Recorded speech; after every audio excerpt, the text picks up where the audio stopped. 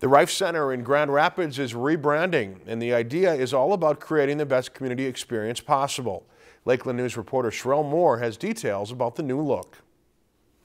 This $11 million renovation really took us about 3 years to get through the entire renovation, and we're still finishing up some of the very final details to make that happen.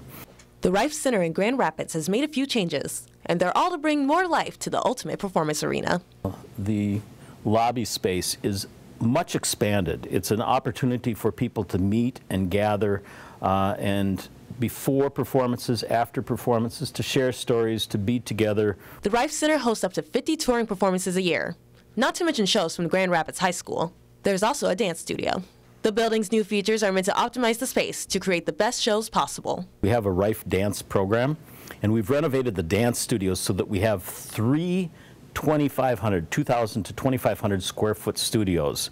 Main stage, the Wilcox Theater, has been renovated, entirely new seating. We've lifted the height of the ceiling on the above the stage. We've created a full fly space that allows us to bring in some major touring theater performances now that simply we didn't have the capacity to do before.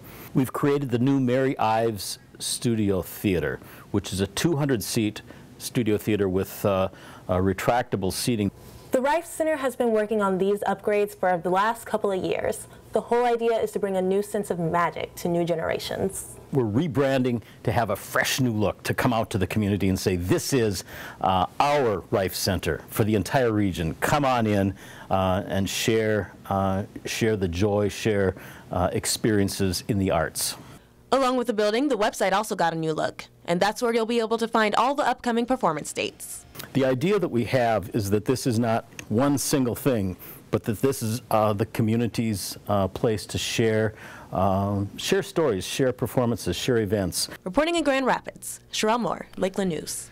Another new feature of the rebranding is that tickets for shows can now be bought on the Reif Center website without any additional fees.